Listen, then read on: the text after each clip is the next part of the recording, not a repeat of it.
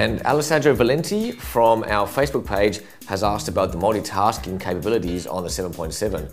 And it is actually a very good question, because one of the capabilities for Honeycomb 3.2 is the ability to be able to switch between apps very, very quickly. And we're going to show that to you right now. So what we'll first do is go into the app screen. So we'll just press that button there. We'll choose the music player over here. All right, so we'll just choose the first one. And we've got some music going, so we can adjust the volume within the application. Now that will keep playing while I now open some other things. So we'll just go over here. We can go to our browser.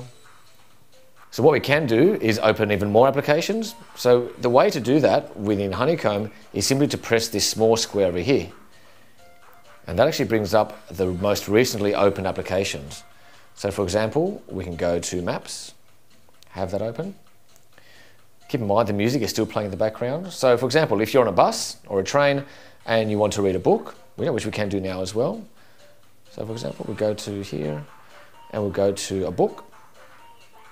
As you can see, we've got this in landscape mode, and Kobo can actually have a 2-page book scenario here. As you can see, we just move across. Now, if I like that music, and while I'm in another app, we can actually simply press the music button down here, music symbol, and we can then change the track. So if I like the track that I just heard before, we can move back again.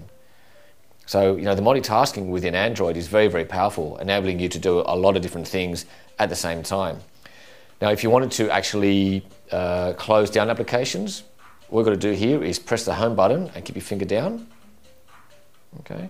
This brings up the task manager. So right now we've got Kobo open, the reader, we've got a browser open, and the music player.